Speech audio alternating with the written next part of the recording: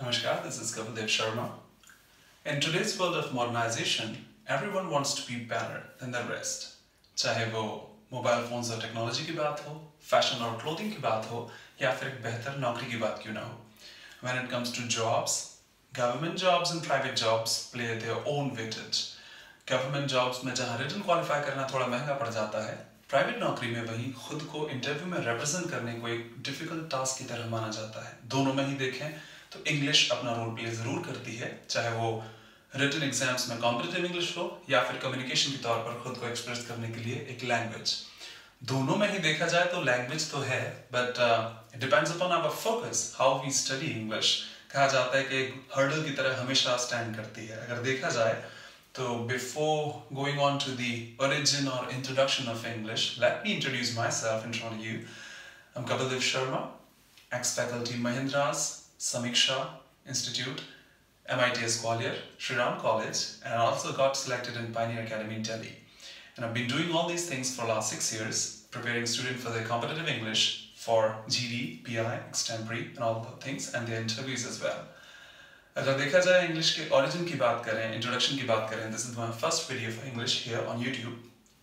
English came into existence in the 5th century AD, जहाँ पर के कुछ ब्रिटिश कॉलोनीज को from the European continent invade करके, उनको चढ़ाई करके, उनको जीतने के बाद वहाँ पर जो लोग थे, mainly the angles, सैक्शंस and Jutes, इन तीनों ने ही वहाँ पर चढ़ाई की, उन्हें जीता और वहाँ के जो डायलेक्ट्स थे उनको वहीं पर एक लैंग्वेज की तरह नाम दे दिया. जैसा कि हम जानते हैं कि ब्रिटेन से ब्रिटिश बनाया जा सकता है द वर्ड, आयरलैंड से आयरिश कहा जा सकता है. In the same formulation we got angle and इश. लेटर ऑन स्पेलिंग और प्रोनाउंसिएशन चेंज रिटर्न करने के बाद उसको इंग्लिश कह दिया गया. अगर देखा जाए तो ये 5th सेंचुरी AD का ओरिजिन रखता है.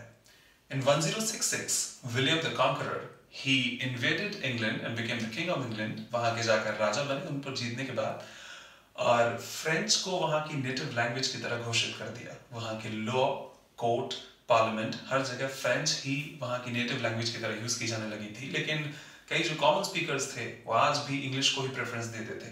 रिजल्टिंग देयर वाज बाइलिंगुअलिज्म, दोनों ही भाषाओं का उपयोग वहां पर किया जाता था. इस नाते कई स्पीकर्स फ्रेंच और कई स्पीकर्स इंग्लिश बोलते थे.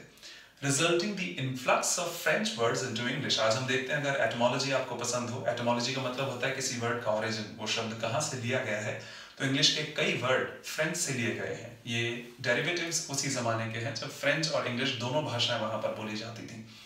रेस्ट ऑफ द यूरोप में लैटिन अब जहां प्रचलित थी, 14वीं शताब्दी में 14th सेंचुरी में इंग्लिश को ही वापस इंग्लैंड की नेशनल लैंग्वेज की तरह घोषित कर दिया गया. और वहां पर इंग्लिश ही हर जगह, चाहे वो लॉ है, कोर्ट है, पार्लियामेंट है, स्कूल, एजुकेशन जो भी थी, वहां पर इंग्लिश को ही यूज किया जाने लगा.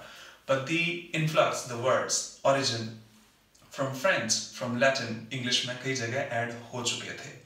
1603 में James 6th of Scotland succeeded Queen Elizabeth I and became James I of England. कहीं ना कहीं उनसे स्कोप स्कॉटलैंड में पहुंचा इंग्लिश के लिए, और 1707 में दोनों ही थ्रोन्स को कंबाइन करके फॉर्मली यूनाइट कर दिया गया था.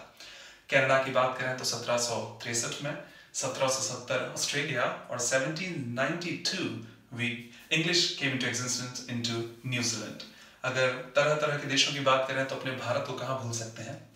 English came to India through trade or the Indian subcontinent, or you can say South Asia. Bharat में और साउथ एशिया में इंग्लिश ट्रेड के तौर पर वहां से आई थी. 1600 में वहां की जो महारानी थी एलिजाबेथ फर्स्ट, इन्होंने कई लंदन के जो मर्चेंट्स थे उनको भारत में ट्रेड करने के लिए भेजा. भाषा वहीं से प्रचलित हुई, लेकिन 1835 में लॉर्ड मैकॉले, इन्होंने फॉर्मली भारत के कई स्कूल्स में, जहां पर उन्हीं के द्वारा चलाए गए स्कूल्स में, कहा कि English must be the primary language for the elite. जो यहाँ के धनी लोग हैं, रिच लोग हैं, उनके लिए इंग्लिश ही होनी चाहिए, जो यहाँ की प्राइमरी लैंग्वेज होनी चाहिए. और that's how you can get the western culture and science through our language. और इंग्लिश वहीं से भाषा भारत में प्रचलित होती रही. 1947 में जब भारत को आजाद किया गया, none of the indigenous languages of India, यहाँ की कोई भी भाषा जैसे असम से या मिजोरम या कहीं से भी है, एक्सेप्ट कहीं नहीं की जा रही थी, जिनको कि एक ऑफिशियल लैंग्वेज की तरह बनाया जा सके. इसीलिए English became the official language of India in 1947 when the British colony departed from India. आज अगर इंग्लिश की बात करें तो पूरे विश्व में कई कंट्रीज हैं जहां पर इंग्लिश बोली जाती है. In terms of statics, English 23 देशों में एज अ प्राइमरी लैंग्वेज बोली जाती है. अगर देखा जाए तो एज अ जॉइंट लैंग्वेज और जॉइंट ऑफिशियल लैंग्वेज विश्व के कई 50 अलग देशों में आज भी बोली जाती है और लिखी और पढ़ी भी जाती है. अगर इसकी नीड की बात करें तो English is the foremost language for international communication through out the world. अगर देखा जाए तो इंग्लिश आज नेटिव स्पीकर्स के तौर पर 300 मिलियन पीपल बोलते हैं. I'm talking about the native speakers of English, not as the secondary language in any other country. 300 million native speakers of English throughout the world, जिनमें से 216 मिलियन लगभग United states, 53 million in the UK, 17 million in Australia, and 14 million in New Zealand. Rest of the countries, कहीं ना कहीं weightage native speakers का नहीं है, but as a secondary language, uncountable number of speakers are speaking English throughout the world. अगर देखा जाए तो समराइज करके इंग्लिश आज हर देश में तो नहीं बट कई देशों में प्राइमरी लैंग्वेज की तरह यूज की जाती है. सेकेंडरी लैंग्वेज वहीं के local inhabitants you can say, वहीं के जो निवासी हैं, जैसे भारत में अगर देखा जाए तो यहाँ पर मिजोरम, नागालैंड में शायद हिंदी को प्राथमिकता उतनी नहीं दी जाती जितनी कि इंग्लिश को दी जाती है. और as a foreign language it spread from those invading tribes of the European continent, जिनको आज हम इंग्लैंड के नाम से जानते हैं. वहां से इंग्लैंड के कई आइल्स पर, जो द्वीप और टापू कहे जाते हैं, फैली. उसके बाद यूनाइटेड स्टेट्स और उसके बाद जाकर कहीं ना कहीं कई ब्रिटिश कॉलोनीज में, जिनमें से आज लगभग सभी इंडिपेंडेंट कंट्रीज के तौर पर है. वर्ल्ड वॉर सेकंड के एंड के दौरान से English has become the foremost language for communication, और you can say international communication. That's all about the introduction and history of English. In the upcoming videos, you'll be getting grammar, you'll be getting the introduction about alphabet, words, clause, phrase and other things like that.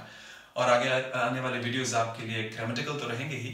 Apart from the written part, you'll be getting cloze test, functional English, parajumbles, sentence rearrangement, cloze test, reading comprehension, and coming to the spoken part of GD, PI, interview tips, and phonetic symbols, जिनसे कि आज pronunciation में हम बहुत सारी गलती कर देते हैं. So if you like this video, stay tuned. There will be much more coming through. Thanks a lot.